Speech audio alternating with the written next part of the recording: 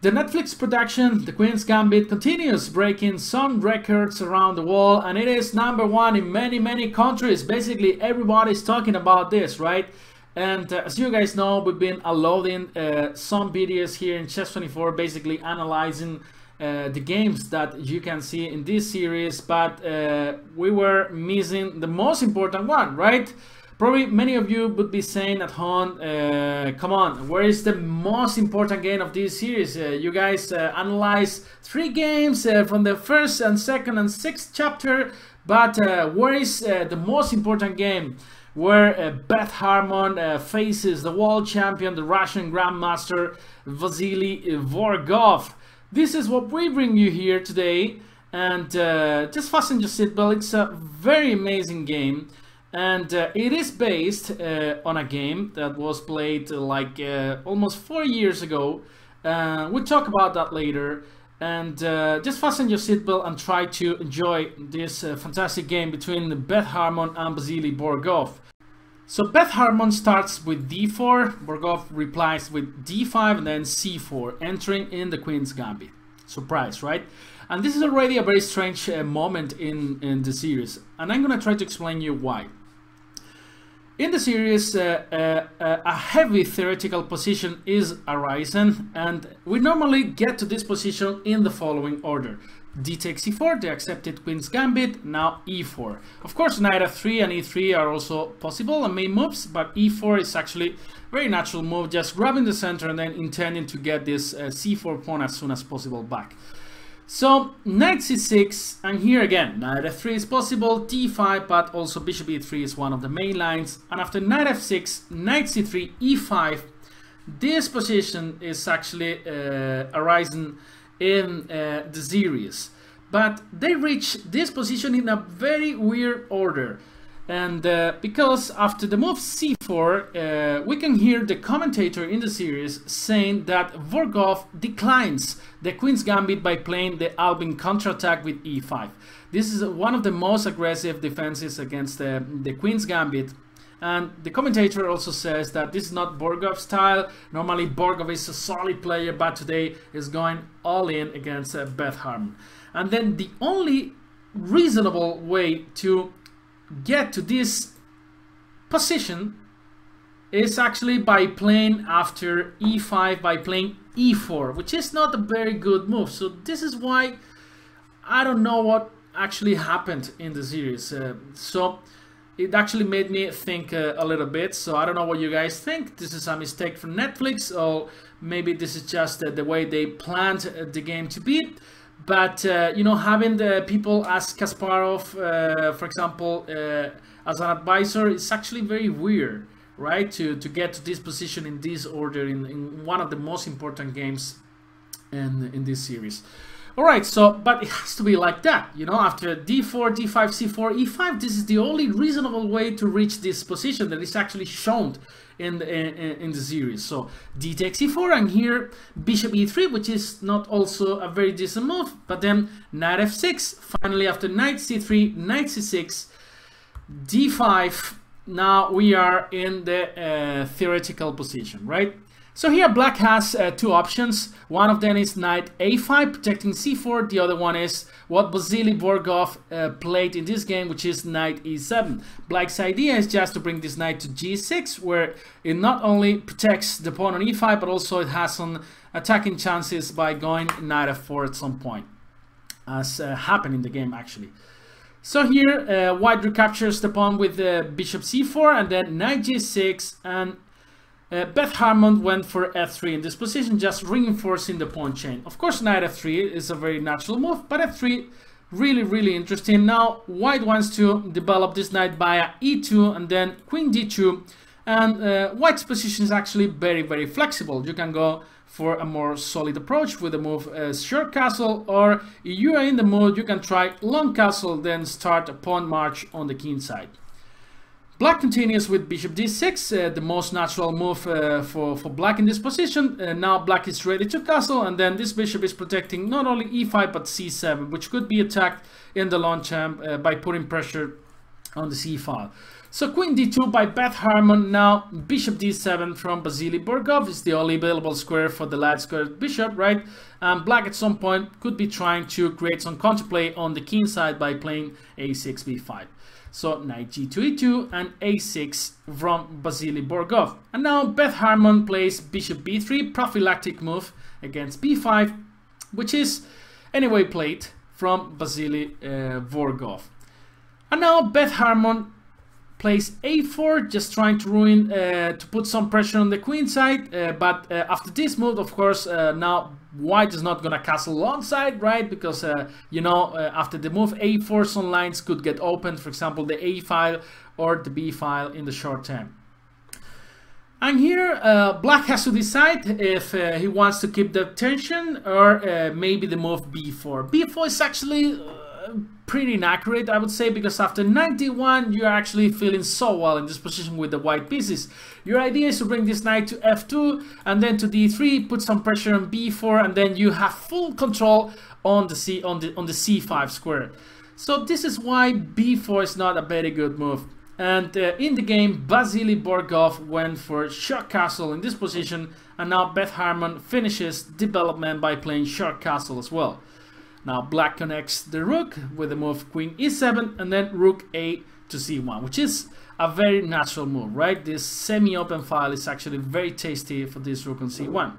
And now, you know, black, you know, cannot do much on the queen side. Black already played b5, so at this point Vasily Borgov starts to create some sort of attack against the white's king with the move knight h5. The idea is rather simple. Black wants to bring this knight to f4, and also at some point black would love to play some f5.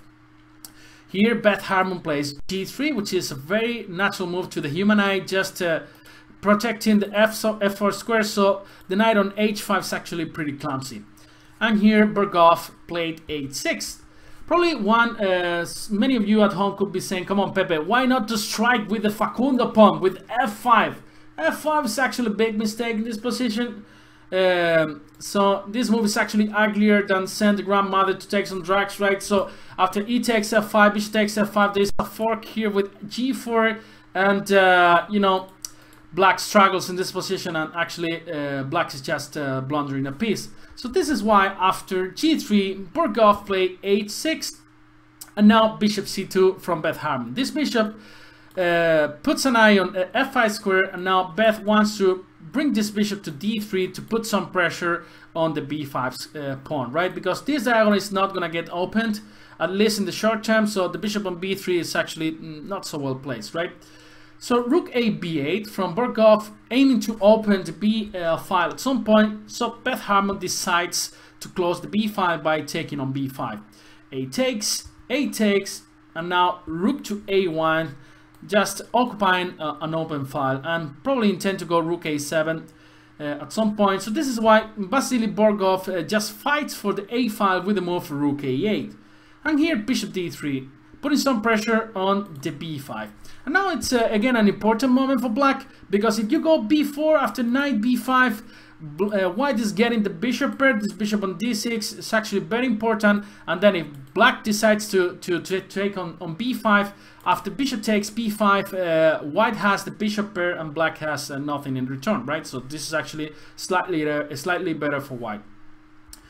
So in the game, Borgov played bishop b4, just pinning this knight on c3, so it's not possible to take on b5 right away.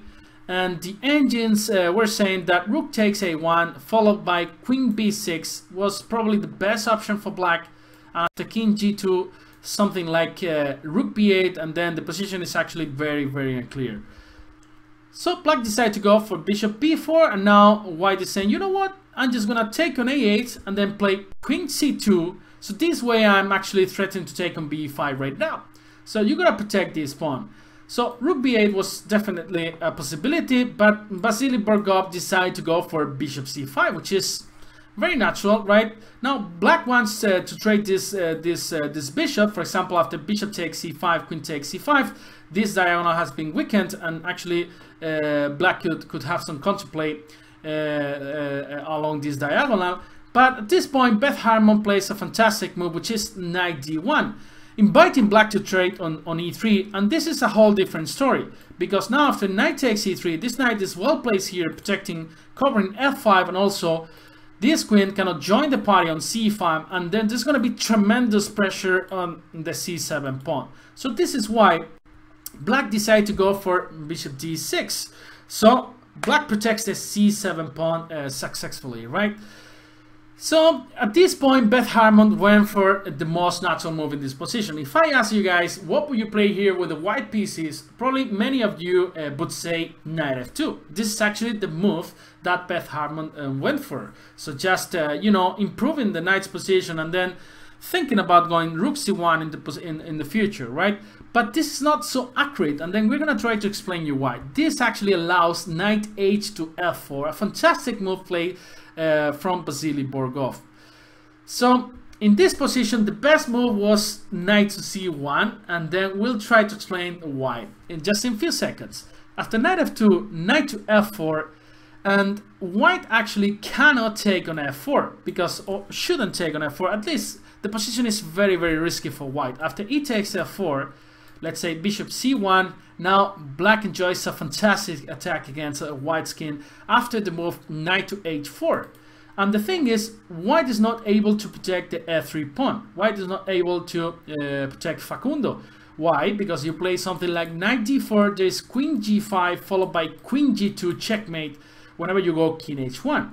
So the only reasonable move for white here in this position is king h1, and after knight f3, black has fantastic compensation for the piece. Black has 2 pawns and the possibility of bringing the queen to h4 very soon. This bishop can be very dangerous after some f3, and definitely black enjoys a fantastic counterplay for the sacrifice piece.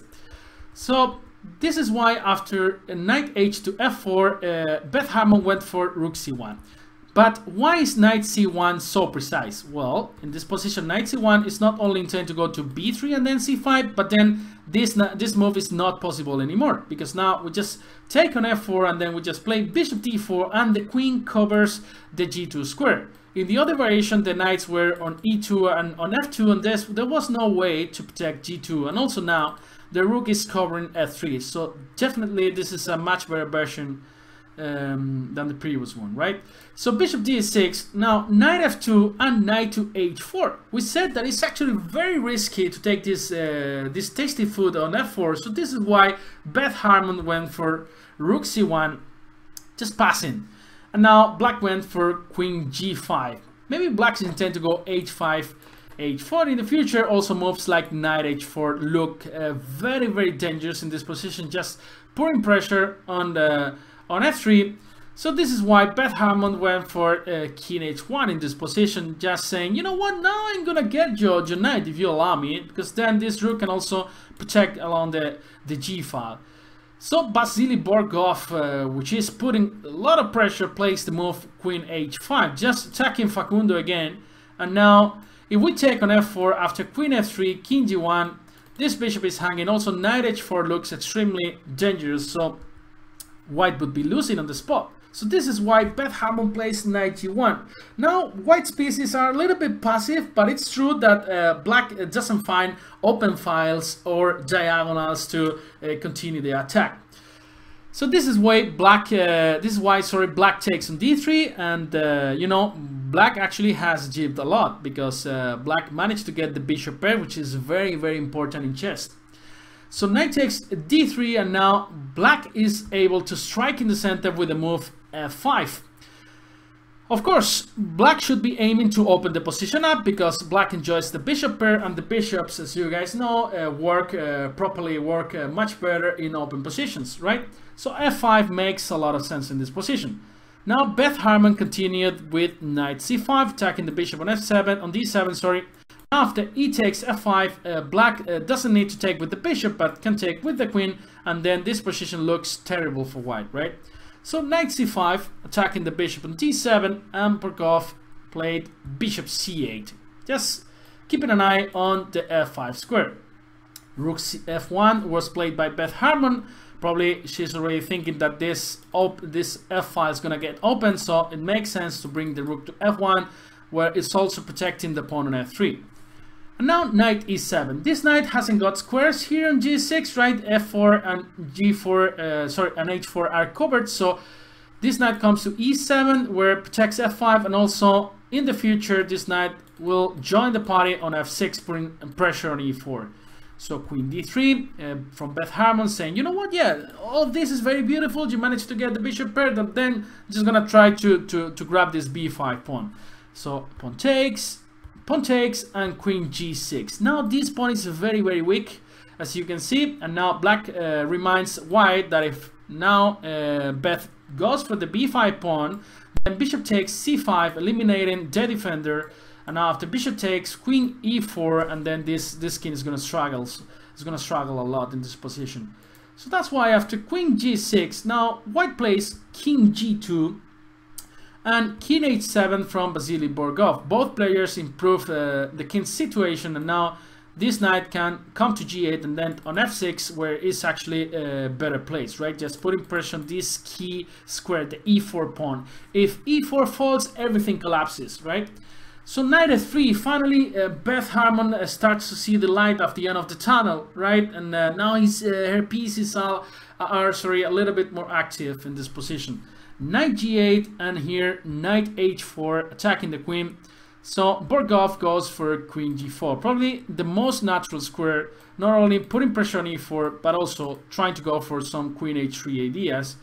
And this is why Beth Harmon just jumps with the knight to f5, and then there are no more queen h3 ideas in this position. At this point, Borgov plays knight f6, which is a very natural move, putting pressure on e4, but it's not the most precise move. According to the engines, the best move here in this position is just rook a2, just activating the rook, and it's not that easy for white to protect the rook. Now, so many people at home will be saying, come on, stupid Spanish guy, I'm tired of you.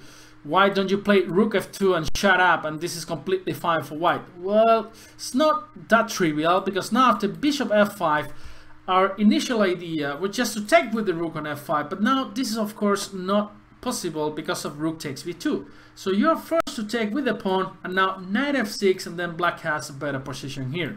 So much pressure on d5, the rook is very active, and the queen can come to c4 looking for a better endgame. So basically this is just very comfortable for black, right?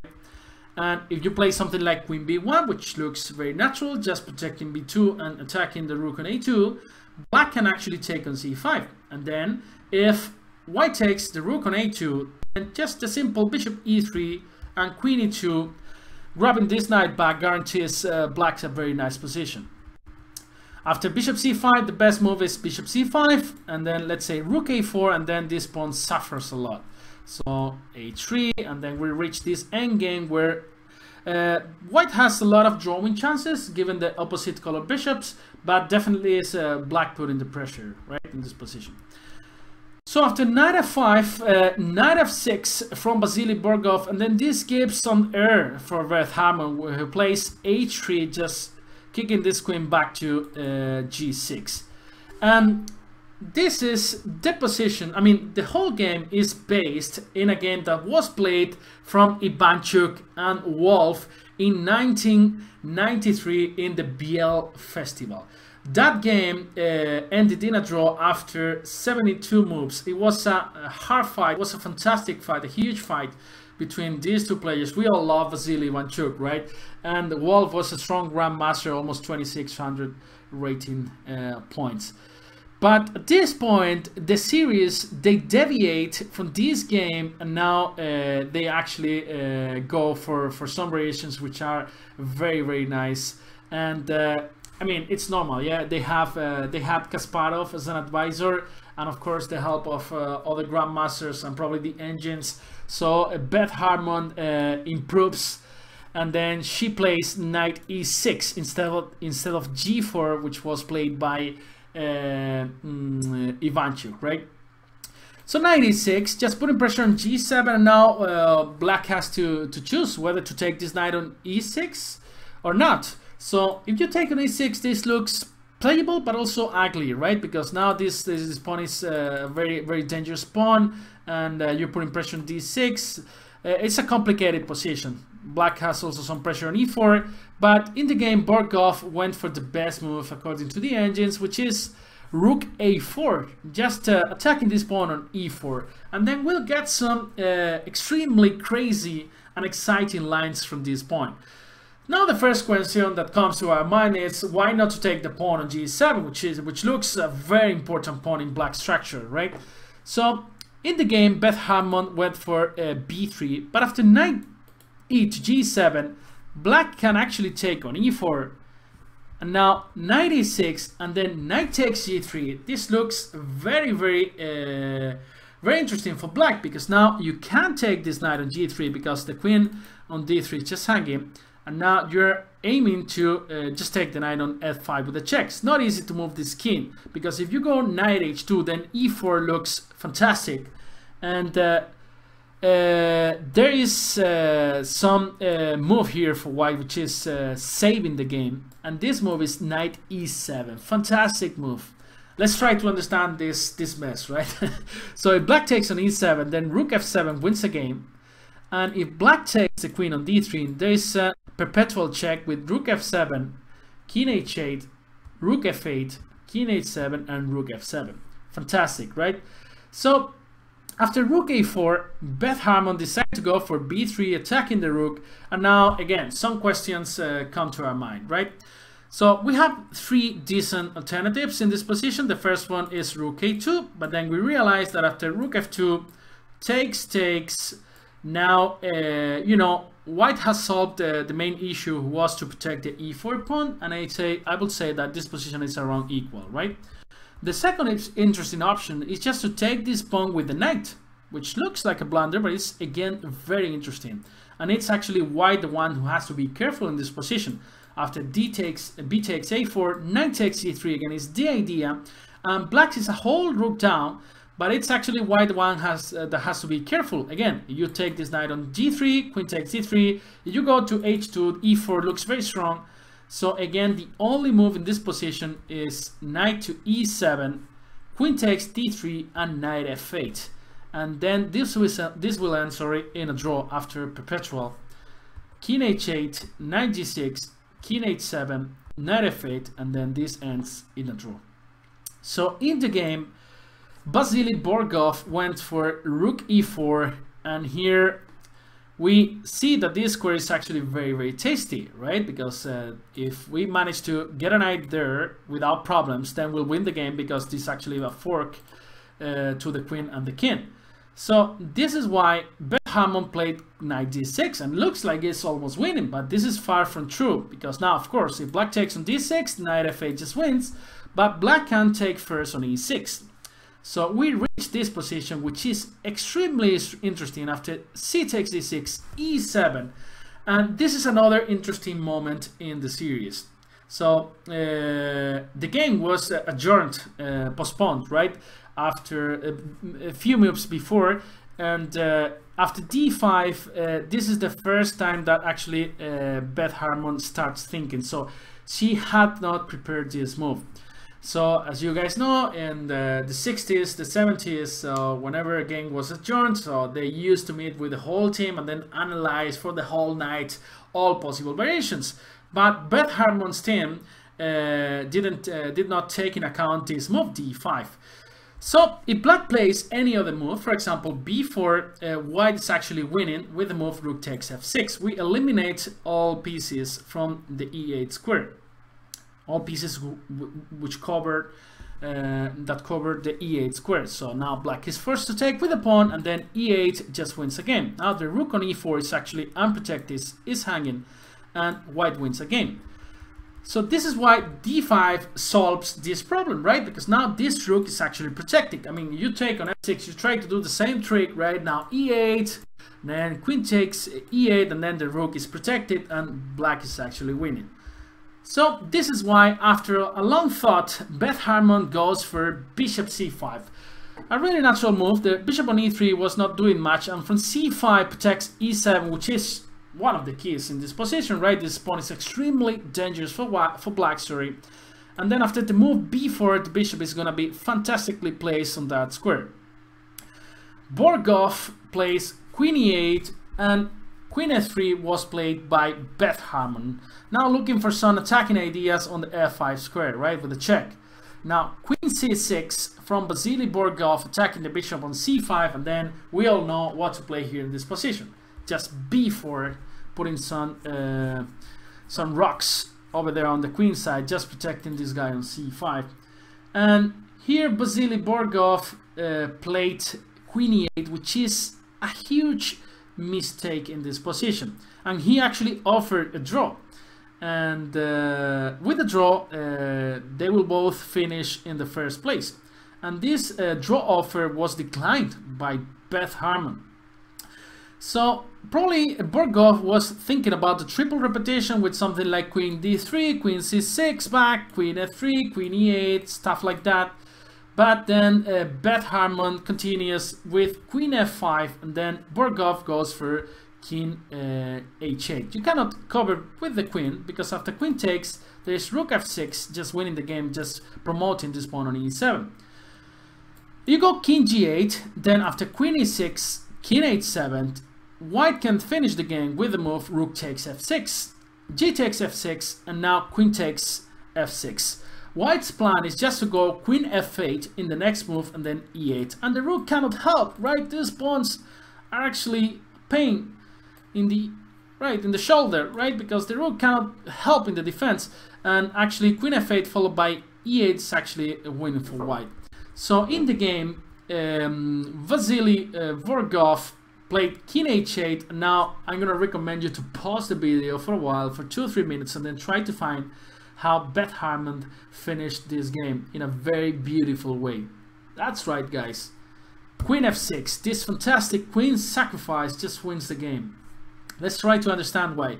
G takes f6, Rook takes f6, now Rook f8 is just coming, followed by e8. So this is why Vasily Borgov tried Queen h5, which is very interesting, because now Black is looking for contemplate on the e2 square, Rook f8, from Beth Harmon, King g7 and e8, and the key of this position is this bishop, which can come to f2, protecting this king.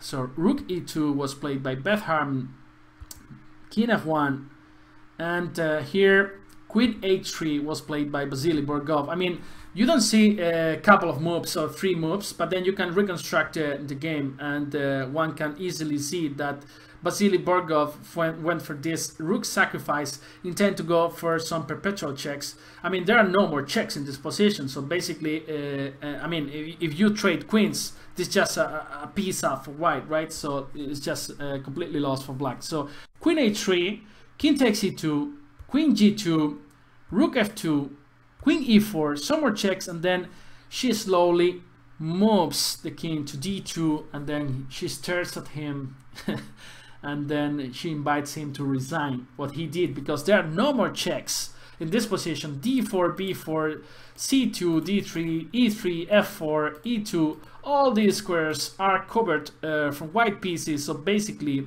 no more checks, and then Black is a rook and a piece down, and then like thousands of different mates are gonna come in this position, and this way Vasily Borgov resigned. And this was the game from the last chapter of this fantastic Netflix series.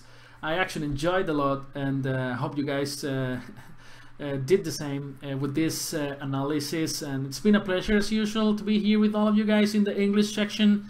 And just remember, the tour, the Magnus Tour, is starting very soon, gathering the best chess players in the world. So I hope to see you there, just in English or Spanish commentary. So just have a nice day, take care, and big hugs from Spain. See you guys. And one last advice: if you guys have a date, don't take garlic. This smells like hell. The date will run away. Bye bye, guys.